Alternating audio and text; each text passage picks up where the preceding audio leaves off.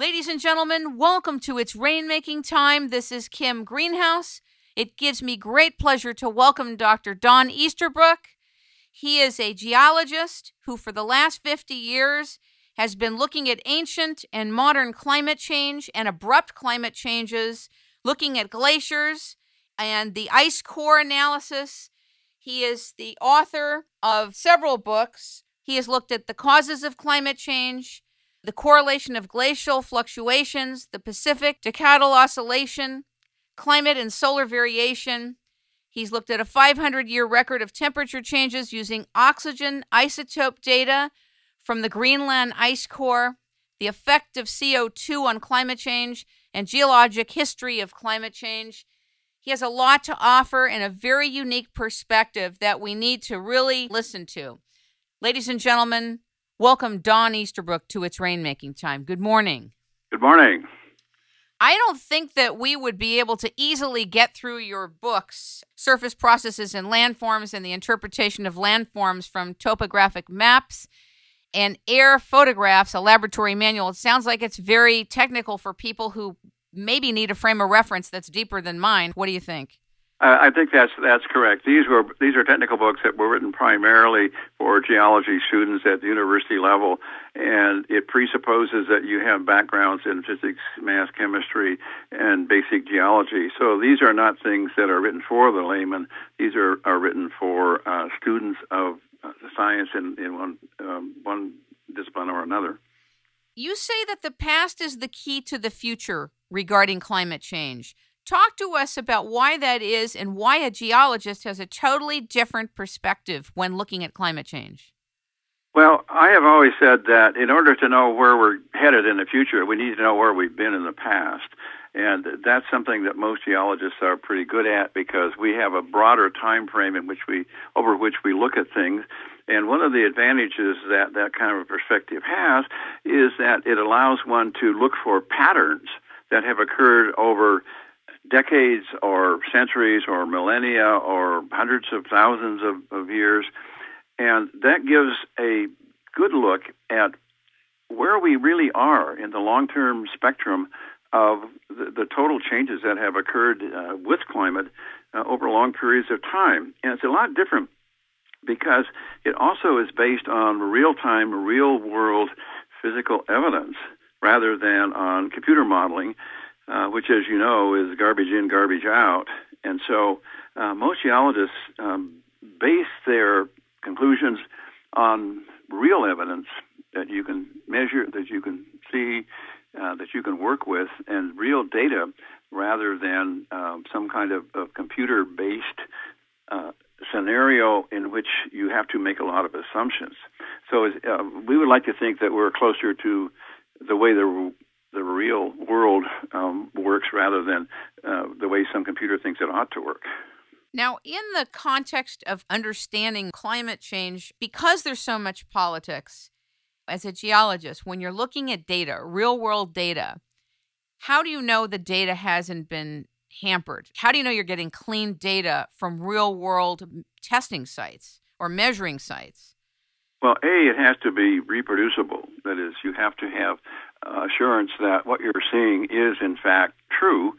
There are various problems sometimes with respect to the way people view the data, but the data shouldn't change. And one of the problems that is now being experienced by those people who are working with climate change is that with respect to short-term climate changes, mostly global temperatures, that the data has been so badly manipulated. This came out in the ClimateGate scandals in England, that it's hard to know really what you can trust and what you can't trust. And there have been some studies made of how valid the surface data is, and what has been determined by experts in the field, by meteorologists, is that something like 80% of the weather reporting stations in the United States are not valid in the sense that they do not conform to the rigid specifications for a site recording. So can we trust the surface data? And the answer is probably not.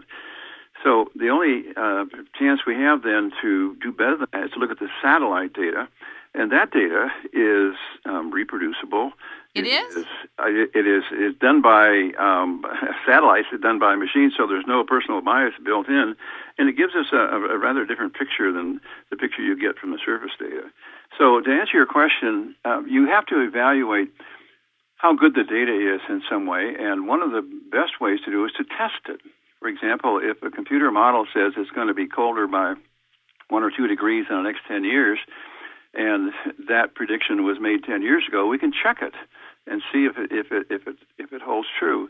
Now, during that time, the data, the real life data, not the computer data, shouldn't change. I mean, data is data. Once it's done, it's done. What about NOAA and NASA and relying on their translation of what's occurring relative to data? What do they do? Both NOAA and NASA manipulate the data.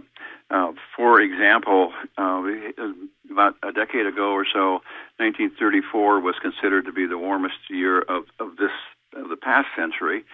And then over a period of years, they manipulated the data so that instead of 1934 being about a full degree Fahrenheit warmer than 1998, which was the next in line, the NASA folks adjusted the data for 1934 downward and adjusted the 1998 data upward in trying to make 1998 warmer than 1934. And this data manipulation consists of throwing out stations, primarily those which have a cooling record, and in looking at the data globally, something like 60 to 80% of the weather stations that used to be reporting are excluded for one reason or another. Sometimes they're not even, these stations don't exist anymore. But then they average over large areas data that's accumulated from around the margins. For example, there are almost no recording stations in the Arctic. So they take some data around the fringes. It'd be like taking a temperature reading in New York and a temperature reading in San Francisco, and then trying to extrapolate from that what the climate is like over the entire United States. And then they cast this into various computer-type models and come up with some numbers. So the problem is that in almost all cases, both NOAA and NASA always adjust their data to make it warmer than the raw data. How do we know that for sure? Don, how do we know that for sure? Adjust things so that the data would come out being cooler. And this has been done all over the world. It's been done in New Zealand, Australia, in the U.S., and they call it homogenization of data. If you homogenize the data, you can come up with what had been previously a cooling trend in a temperature curve and make it into a warming trend. One of the most heinous of these was in Australia and New Zealand, where there was a cooling trend over a period of a couple of decades, and they adjusted the data and made it into about a 2-degree warming curve. How do we know that? How do we know they adjusted it and changed it? That's, to me, the key question. How do we know that that's a fact? Oh, because they have published the early data, and then we can see how it's changed. NASA, for example, published data sets going back to 1987, and then there have been various upgrades. And if you look at the original data in 1987 and look at their interpretation of that data today, it's quite different than what it was when it was recorded in 1987. So it makes you wonder about how objective this data manipulation is. And the people who are making these adjustments are noted for being adherents of CO2 caused global warming. So the people who are doing the manipulation have a pretty widely recognized bias. Well, let's talk about, now that you're mentioning CO2, in some of your writing you talk about climate changes in the geologic record show a regular pattern of alternate warming and cooling within a 25 to 30-year period for the past 500 years. But you also say that numerous abrupt, short-lived warming and cooling episodes, much more intense than recent warming and cooling, occurred during the last ice age, none of which have been caused by changes in atmospheric CO2. Why? Well, the data is very, very unequivocal, and it comes from world standard ice core data, and especially isotope data that is temperature sensitive.